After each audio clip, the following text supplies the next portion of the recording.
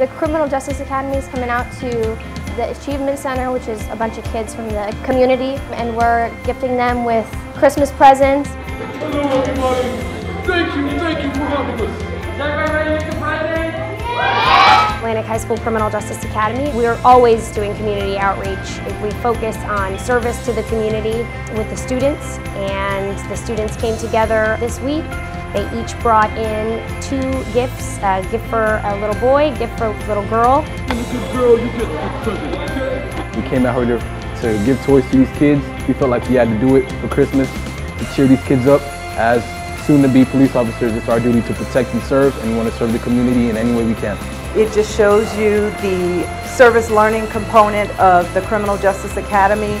The students are not just learning how to become police officers or learn about the law, they're also learning how to give back to the community, and I think this is just a fantastic service learning project for this group. Kind of warms your heart because you can tell they're really happy. You know, it's easy to make kids happy.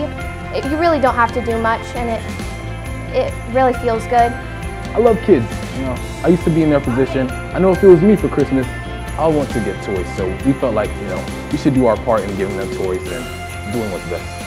It brings me joy to see them just light up their little faces as they open up the presents and their interaction with our Criminal Justice Academy, because it's truly what it's all about.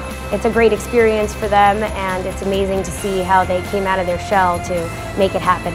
We feel like even though we are not police officers yet, as a Criminal Justice Academy, we have to do what we can to support the community and to help out anyone in need. So that is what we do. And that is what we have done here today.